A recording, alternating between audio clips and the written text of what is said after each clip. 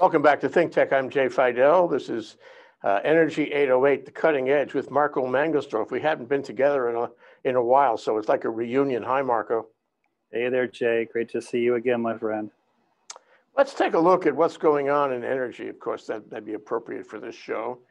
There are two kinds of articles that have appeared recently, two kinds of news threads that we ought to approach. One is that seems like green energy is on the move nationally, and there's more activity in green energy now than there was right here in the middle of COVID. And the other one, there's plenty of installation going on of solar systems here in Hawaii.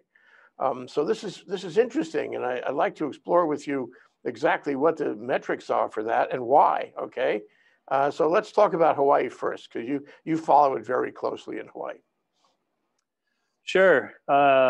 I mean, it's riding the solar coaster, Jay, the solar coaster that I've been on for more than 40 years overall, but especially more than 20 here in the 808. And just kind of as a little bit of background, if you look at the numbers from the mainland, it looks to be that we've got 3/4 under our belt now of 2020, and the numbers are down for rooftop solar, because I make a differentiation between rooftop solar and then big kind scale, utility scale solar. So for rooftop solar, depending on the region, but overall, it looks to be down 20 or 30+% across the U.S. mainland. And California is the gold rush state, so to speak, in terms of solar, and their numbers have taken a big hit. So they're seeing the COVID effect because, of course, solar electric systems are not trivial purchases. They're big ticket items. Even if you finance it or you do a lease, it's still a substantial commitment. So switch back to the middle of the Pacific, where we are blessed to be, and I just crunched the numbers for first 3/4 of this year, and across the state, our rooftop solar PV numbers are up 22% first 9 months of this year compared to the first 9 months of last year, which of course causes me to be relieved to some degree. And major players on Oahu are also having very strong years. And we're also seeing a record amount of storage, energy storage in the form of batteries, typically Tesla Powerwalls and products from LG Chem. So compared to what's going on in the rest of the United States, we are an outlier, a good outlier in this regard, as far as more PV going in by 22%, or at least in terms of permits, which is one of the more easy to measure and kind of real-time metrics in terms of how we're doing, and we're still going strong. So last year was an improvement over the past several years, and this year is an improvement over last year. What next year is going to be, who knows? We got a tax credit that's scheduled to go down further, federal tax credit as of January 1st, but that's a ways away. So far so good. We're having overall a good year in the solar industry here this year in the state. So you say 22%, that's 22% of the number of permits year over year, or 9 months over 9 months? Across the state, right. If you aggregate the PV permit numbers for the four, there are actually 5 counties in Hawaii. Most people think there are 4, and I'll bet, could you name the 5th county, my friend? Okay, there's Honolulu, Maui, the Big Island, that's 3. There's Molokai, part of Maui, no. Correct. Okay, there's Kauai, and Ni'ihau, could it be Ni'ihau? No. Okay, I'll spare you. It is Kalawao, which is the Kaulapapa Peninsula on Maui. Excuse me, what am I saying? The island of Molokai. So that is, from what I was surprised to learn a number of years ago, they are a county in and of themselves, but they're somehow subsumed under Maui County, but they officially are a county. Wow, very interesting piece. Yeah. Anyway, so now if I took 22% of the actual money contracted and spent for these projects, would it be the same breakdown of 22%?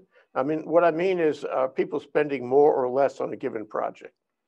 That's a great question. It's actually about the same, because, for example, last year there were a handful, 4 projects that were utility scale on the island of Oahu that skewed the overall project values number up by more than $100 million, more than 100 million. As far as I can tell this year so far, there are no such utility scale projects that have been permitted yet on Oahu.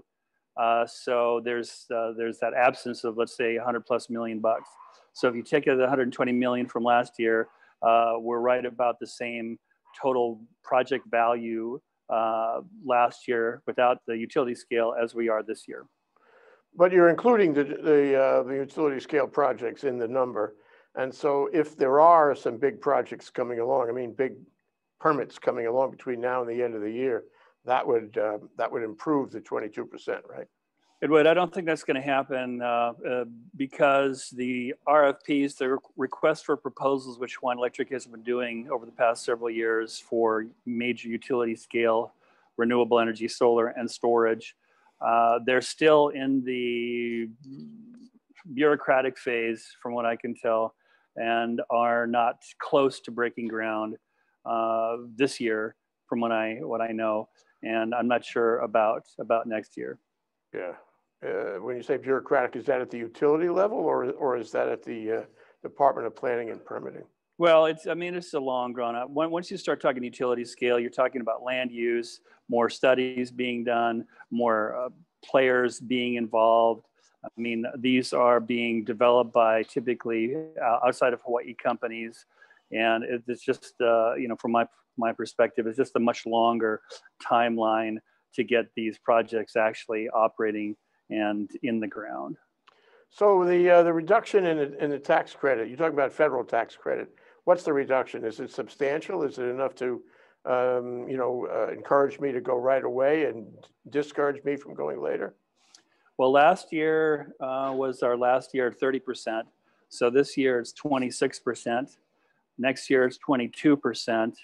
And depending on what happens across the country in a short 15 days from now, as to whether we continue in the Donald Trump direction or go off into the Joe Biden direction, will have an impact, I believe, on whether that tax credit, the investment tax credit, is allowed to wind down as it's scheduled to now, or whether, say, under a Biden administration, which purports to be more friendly towards renewable energy, that there would be a push on the part of the Friends of Solar, the Friends of Renewable Energy in both the U.S. House and Senate, and then with the Democrats in the White House.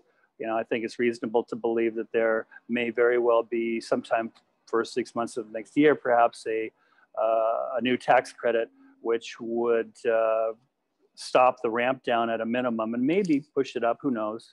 Hard to predict. Well, going back to, I want to cover that, but going back to the state. So we have a difference between the mainland, rooftop solar numbers, I guess, and Hawaii. Why? What is it that's happening here that differentiates us? What is affecting the process and consumer sentiment and the like? That's a great question. And got all the years I've been doing this, Jay, in terms of coming up with answers to your good questions, sometimes I'm left kind of befuddled. I mean, why are we the outlier? Not that I'm complaining about being the outlier in this regard, but why are we the outlier?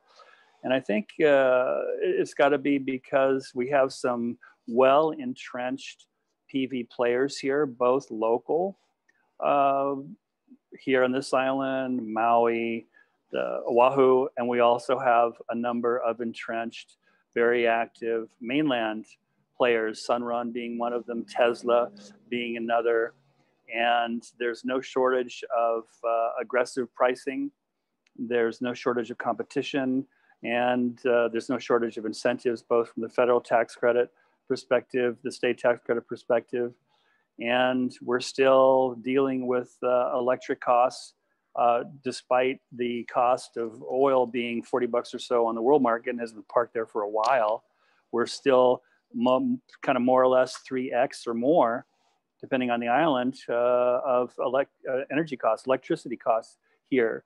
So it continues to be a compelling, shall we say, value proposition for those homeowners, those businesses who have yet to go solar electric, for them to say, well, maybe it is time. and the tax credit will go down in next year, or apparently will go down. So the psychology of people jumping to take action when they fear they're going to lose something of value to them, as opposed to, that's even more of a motivator apparently than if I were to call you and say, Jay, I got a hot tip for you, buy XYZ stock because it's going to go up. But if I tell you, Jay, you better sell some of your existing holdings because you're going to lose money if you don't, you're probably going to be more motivated to do the latter than the former. Yeah.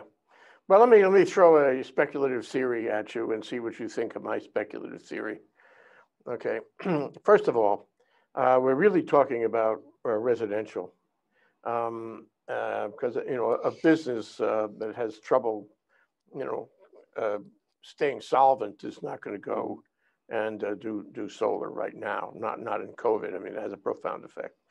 And likewise, people who have no money, who don't have jobs, or who are fear for their jobs, people who are, living on CARES money, the like, they're not going to do that. They're insecure at the least, or they're desperate. They're not going to do that. So who is left? Well, it's the people who have some bucks stored away, the people who are not worried about, their ability to pay the bills and buy what they need to buy. It's the people who are not, being forced to go to work, the people who stay home. And my theory is that it's a nesting thing. If you stay home all day without a whole lot to do, except maybe have talk shows, with ThinkTech, maybe, you look around you, you look at your house, and you say, this is a time to improve the house. This is a time to get, chores that I wanted to do before done now, so that when we come out of COVID, I'll be better prepared. It's a kind of, it's nesting. It's attending to your home, to the home, to the home experience. Okay, and I think people must be having that experience. What do you think? I think that's a reasonable proposition. Yeah. And this may be a good segue as well to one of the things I noted in my data crunching over the weekend is that on Oahu for last month, September, the Honolulu City and County Department of Planning and Permitting, the percentage of all those PV system permits issued last month by DPP, 82%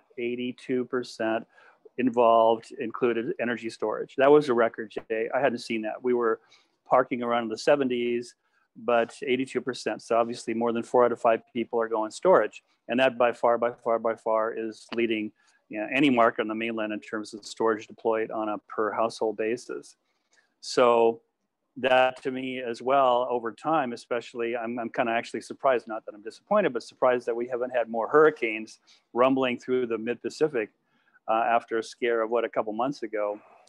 But storage adds to the reliability and resiliency, not only of a home that is going to be at least partially supplied with power in case the grid goes down, but over time will strengthen the robustness and the resiliency of the grid writ large. There was a great piece in Green Tech Media about what Green Mountain Power in Vermont has been doing with deploying thousands of Tesla Powerwalls through a program that they've supported to allow the utility company to, at their discretion when needed, to tap into these individual PV systems and Tesla Powerwalls to support the grid writ large. And that's inevitably, where we're going across the country, but especially where we need to go faster, further, deeper across our isolated hurricane vulnerable islands. So more and more storage going in. Yeah. Green Mountain Power, is that where our recent addition to the Hawaiian Electric Board of Directors came from? Yeah, my friend Mary Powell used to be longtime CEO, fantastic person, in all respects. And she retired about a year ago, December of last year, from her long tenure at Green Mountain. And prior to that, so it was back in 2019, she was one of 3 new Hawaiian Electric Industry board members, and she continues to be on the board. So yeah, Mary's done a great job there, and her successors, of course, are doing a great job as well. Yeah, she did a great job in Vermont too, yeah. Clearly. But that leads to another point, and I think it's also worth mentioning, is that in the time of COVID, just as with information technology and all these communication systems and social media platforms and all, people are interested in technology. And I think they see solar as technology, and especially solar storage. It's an expression of living better through technology. And so I think the whole pitch, that the industry has made to the public about storage, and also to the legislature, I should add, about storage has found a home now, literally. And that people are doing this in part, at least in part, because they see the benefit of that technology joined with existing solar technology. What do you think about that theory? Yeah, I do. And that kind of, I'm going to riff a little bit on that. Elon Musk, CEO of Tesla, he did an earnings call about a month ago, and also did so-called battery day. So I watched the earnings call, which was pretty extraordinary in and of itself in COVID times. And then he and one of his associates essentially brought the world up to date, up to speed on what Tesla's doing in their approach to do two really important things, Jay. One is to bring the cost of these batteries down, and two is to increase the energy density, where you have more power per cubic centimeter of battery storage. And Tesla's taken the approach of essentially trying to capture the entire value chain, which is having the land, owning the land, leasing the land, where you can actually mine and extract the raw materials, aka lithium, and then going from the very beginning, which is the raw materials, right, and having a finished product. So whereas other providers, other users of battery storage are kind of being more narrow in their approach, here Tesla is all in, which doesn't surprise me at all from Musk.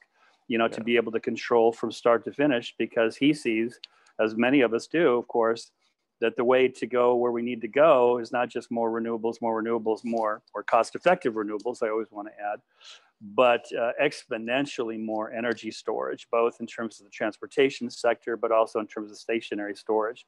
And the only way he sees being able to hit his targets of millions and millions and millions of Teslas produced a year is to have more control over the whole process. So, it's really this incredible frontier in terms of we need a whole bunch more storage. And you see all these multi-billion-dollar players from the United States and Japan and Europe and the Chinese who are all chasing after this stuff, and hopefully, it'll be make good things for competition and lower prices. Well, yeah, and as you said, this is where we want to go, where we are going, but where are we going? I need to ask you that. What does it look like in the future? If I give you a community that's loaded with solar and storage together, which is apparently the direction as revealed by the COVID time, where does that take us in terms of energy in our community? Well, it takes us to a much more bidirectional power grid, whereas the typical Edistonian model going back 100 plus years has been essentially hub and spoke, right? You have big power plants, and then the spokes radiating from the power plant are sending power, in the case of the mainland, thousands of miles away, right? In this case, we've got distributed generation or distributed energy resources, whatever other acronym you want to come up with, where you have many power plants spread throughout the grid. So it's not the Edisonian model, it's the so-called, and I don't like saying this phrase too much because it's so kind of ambiguous, but smart grid, okay, I said it, smart grid, where you have independent power producers spread across the grid that are not only producing power, but storing power. And the utilities are going to be less of a power producer. And this has been going on for the past 20, 25 years. They've been getting out of generation and more and more into transmission distribution, where it has to be a much more tightly choreographed experience in trying to manage in our states, hundreds of thousands, well, not hundreds of thousands, but close to 100,000 rooftop PV across our major islands.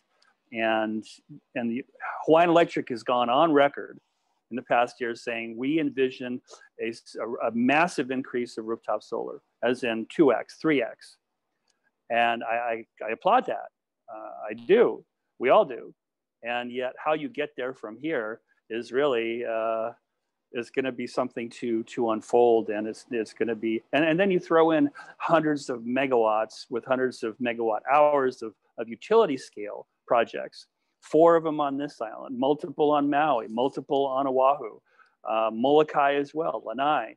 And you've got utility scale with storage, you've got rooftop with storage, you've got power plants that are burning something for combustion, burning something in order to maintain a base level of reliability. So it's truly a new frontier here I'm excited to see happen, but it's also can be rather bumpy sometimes as well. Yeah, let's turn to the mainland again. The whole green energy thing was, what's the word, discouraged, but has been discouraged by the Trump administration. And things that might have happened during this 4-year period didn't happen because he doesn't believe in climate change. He doesn't believe in green energy. I remember his initial encouragement for coal. Coal, would you believe it, coal? I don't think he's making that noise right now, but that was going on for a couple of years at least. And so now we turn, we got a couple of people in Congress who care about it. Biden apparently cares about it. And it, as you said, it's a fair chance it's going to change. We're going to have federal government encouragement, like incentivization, if Biden is elected. And certainly that would be a great and important thing. But the question is, how are they doing right now? Mm-hmm. How is green energy? I'm not necessarily limiting this to, solar or batteries on rooftops, but how is green energy doing as an initiative right now? And if we know what's going on right now, then we can get a better prediction of what would happen in the future under Biden, hopefully. Well, let me just mention coal briefly, since you brought up the C word, Jay. For the first time ever, not long ago, if you look at global coal-fired electricity generation, compare that to renewable energy generation, for the first time since these stats have been kept, going back, Industrial Revolution, renewable energy has surpassed coal. Coal is going down. No president of the United States or any other leader in the world is going to bring coal back, in my opinion. So that terminal crossover of renewable energy has now surpassed coal, and that will continue to go up, whereas coal must inevitably, I believe, go down. So that's a very, very good thing. Since you brought up coal, I need to ask you where gas fits in all of this, because I know the Trump administration is trying to sell American natural gas all over the world, and feels that that's the future. Of course, this is an economic, business, transactional thing for him. But the reality is there's a lot of money going into gas. Where does gas fit between coal and renewables? Oh, some people call it a bridge, bridge fuel. It's still releasing greenhouse gases in the atmosphere. It's certainly cleaner than coal. So if I had to choose one or the other, hands down, you go for nat gas. Interestingly, as our governor, made a key decision a number of years ago, essentially turning down liquefied natural gas, LNG, for the state. I think that was the right move at the time, saying, we need to avoid that bridge and just go straight to renewable. So I see gas continuing to go up in terms of consumption. I don't follow the gas market too much today, but my hit is that gas prices are also quite low right now. And, we're a major gas producer, but a number of other countries are as well. So there's a lot of politics, man. Oh man, there's a lot of politics when it comes to gas and energy. There's a lot of money. Energy. Yeah. There's a lot of money involved in energy. You can quote me on that. So, okay. So what about renewables? What about green such as it is right now and green such as it might be? We're already to some extent green. It's already a good bet, but query, how well is it doing as opposed to how well it will do? Well, let me answer that this way. I think it was, beginning of last year, I recall we did a show where we talked about the so-called Green New Deal, right? Green New Deal. Alexandria Ocasio-Cortez, AOC, right? She and her thoughtful brood there, the Democratic Party in the House, came up with this very bold, very, very aggressive Green New Deal, which was essentially shelved by Nancy Pelosi. It hasn't seen the light of day, as far as I can tell, in the Democrat-controlled Congress since AOC spoke about it.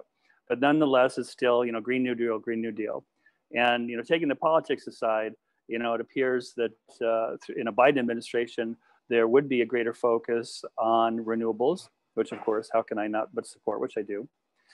So that's a number of days or weeks or months off. So how are we doing right now? What we are seeing right now is, if you look at kind of to me, a clear barometer of how renewable energy is doing, not just in this country, but on a global basis. Look at some of the ETFs, the electronic trading funds, that are 100% exclusive into renewable energy companies, including module manufacturers, both foreign and domestic, power electronics, foreign and domestic. And how are they doing? Well, I mean, they beat the pants off of any type of S&P 500 or Dow Jones Industrial or pretty much any other ETF. Now, why is that? I think, again, I'm not a stock analyst, but I've certainly got, some of my money in these ETFs because it feels good to do, number one. Well, and at least number one has been doing very well. So I think it's likely that there's the buzz right now. There's whether it's a rational exuberance or irrational exuberance, thanks Alan Greenspan, focus on ETFs that are renewable energy based. You asked the question, how are we doing right now? They're doing quite well. I mean, Sunrun, which has become the dominant player in the US after SolarCity, AKA Tesla, slid down. Sunrun, my goodness, you look at their stock performance for the past year and they're up by 6 or 7x. We're not talking 150 or 200%. It's 6 to 700% X. So there's clearly a running for, not so much running for the doors, but a running for clean energy ETFs. So I think this is in prelude or in anticipation of a possible, dare I say, likely Joe Biden victory in 15 days that is seen to bode well for renewable energy companies and renewable energy public companies across the country and across the world. Yeah, so last question is this. We talked about Hawaii. We talked about how, at least theoretically, it sounds like people are interested in technology, interested in, a better, more efficient world going forward. That's why they like solar, even in the time of COVID. That's even more so why they like batteries in the time of COVID. And, it strikes me that if you look at the markets here and look at the markets on the mainland as you have described them, they're probably a reasonably good indicator, a likely good indicator of the world to come after Trump, the world to come after COVID. COVID and Trump are really the same thing. The world to come after these times, these difficult times. Okay, and the world, like information technology, is going to be there in that world.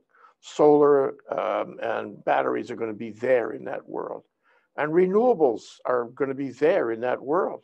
I think these markets, as we see them now, and as they show strength in an otherwise, relatively threatened market, are a statement of the future, and we can see through them. We can see the future. And this discussion today helps me understand what the future looks like. What about you? What do you think? Yeah, I like that spin. Yeah, I mean, I kind of feel like the world, at least myself and a whole bunch of others, are kind of holding our collective breath for yet another 15 days, right? Hopefully, inshallah, God willing, we'll have a clear result at the end of the day on the 3rd of November. But yeah, I mean, we have to, I have to, you have to, we need something to look forward to and trend lines that are going in the direction we want to see, right, as opposed to off the cliff.